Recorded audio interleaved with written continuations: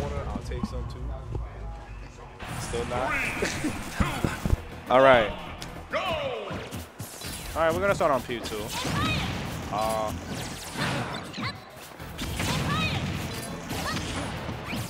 And right now, Eli already relying on the trades to get out of these scenarios. Ooh. Yeah, Tony having a whole plan. He's like, nah, I know what you're gonna do now. Oh, you're gonna die. It's what you're gonna do. That's crazy. That is one thing. Like, there wasn't that many options that Eli could have done right there. He pretty much trapped him. Oh. Oh my God, the shield poke is gonna happen. All right, good aggressive mountain for Eli. No, bad dash attack. And now Tony is really playing the whip punish game. Compared to that last set from what we were seeing, we saw that Tony was getting a little impatient. Eli was using Nikita a whole lot more, and he kept taking him to Smashville. Wow, what a setup right there. Dude, Nikita barely over the ledge, so he covered jump and regular get up, but had the down smash ready to charge. He only had one single option to get out of that scenario. Good back here, and that was a get up attack, but he didn't do it. So right now, Tony having one whole stock up right here. Eli's gonna have him he's gonna have to make a play at this point.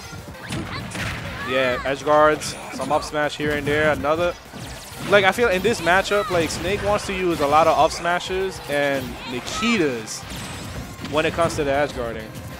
Covering, like, making Ness a little bit threatened and kind of respect Snake a bit more. C4. Oh, I'll put the C4 on him at that point. Oh, here we go. This is what Eli wants. What? The one time he didn't down smash. But the up tilt. Oh, the back throw. I kind of want to see Eli take one more stock. And to Thunder. All right, he tried to call out Eli throwing out the C4. I forgot Ness can absorb up smash.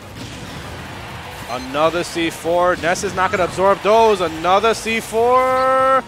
Oh, clutch air dodge from Tony. Oh my God, that was a bad down there, and Tony knew and is going to take it with a 2-stock right there.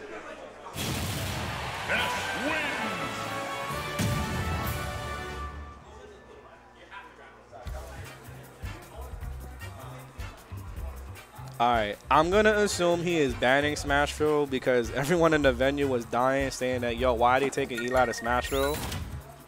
So we're most likely going to go to small battlefield if we're not going to go. Good stage choices, by the way. Oh, man. Uh-oh. Is that my guy Salt?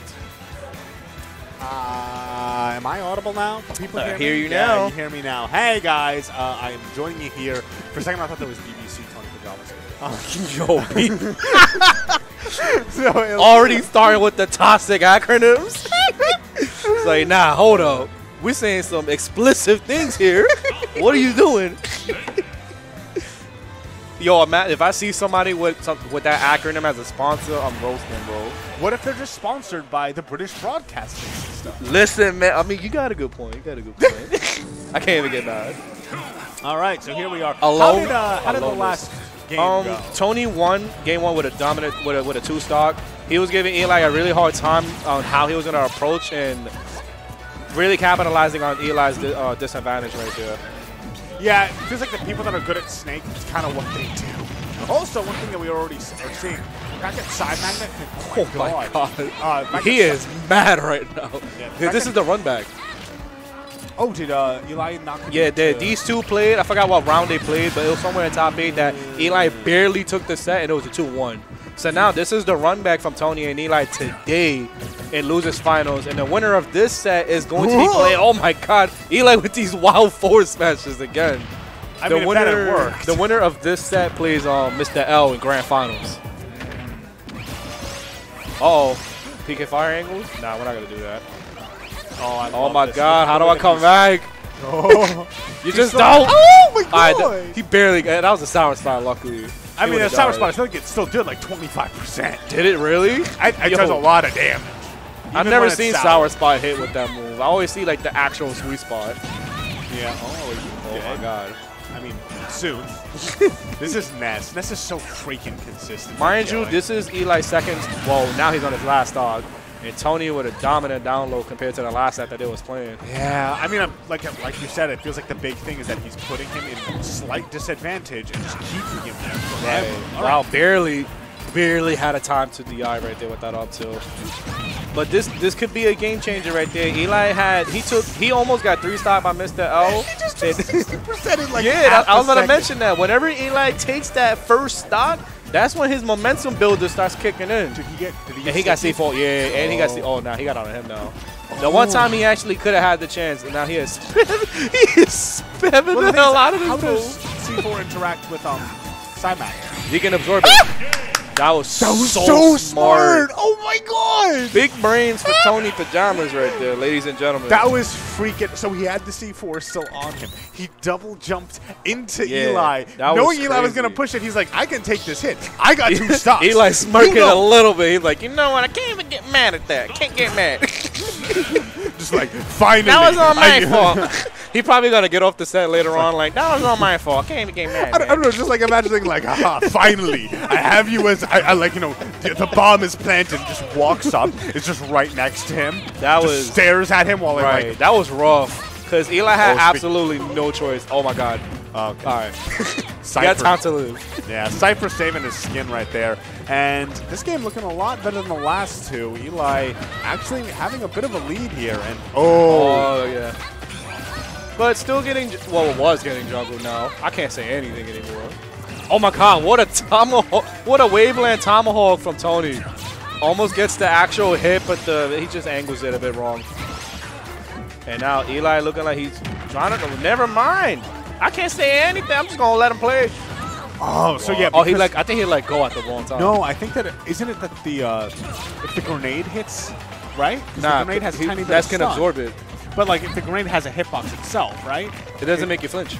It doesn't make you flinch at all. So like if you notice Snake, yeah, the thing with Snake is that if he pulls out grenade, say like if he throws it at your face, you don't flinch at all.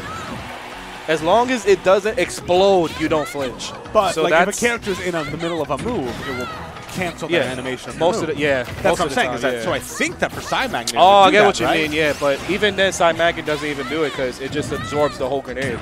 But I'm saying if the hit itself connected, right, it would cancel the animation for side B, and then the explosion would hit him. No, I've seen that it will still absorb it. That's what I'm saying. In that scenario, he just let go of the. But if it's thrown at him. Yeah. So if a grenade gets thrown at Ness while he's charging PK Cymac, whatever the hell, he will still absorb it. Okay, I want to. Yeah, he can still. Yeah, I've seen that. I've done it myself. I've seen high-level Snakes throw it at Ness. Like even if you throw it at him and he's holding it with the first initial hitbox, Ness can still absorb that entire grenade because it doesn't make Ness flinch at all. See, like the grenade, the whole grenade was right in his face and he just absorbed it. Okay. I mean, actually, I might want to talk to Tony after the set flying out.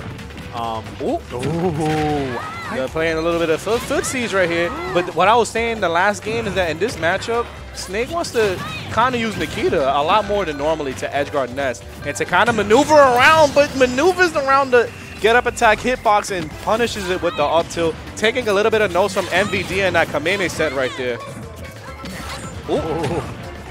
Yeah, he's using a lot more anti-airs right now. You keep jumping on my face. Let me show you why you want to be in the air against me.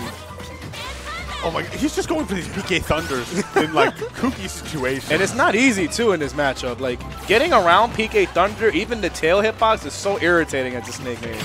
Oh wow! The yo-yo and the clean 3-0 from Tony Pajamas right there. What redeeming redeeming the guy that beat him in bracket, that forced him into losers, and now he's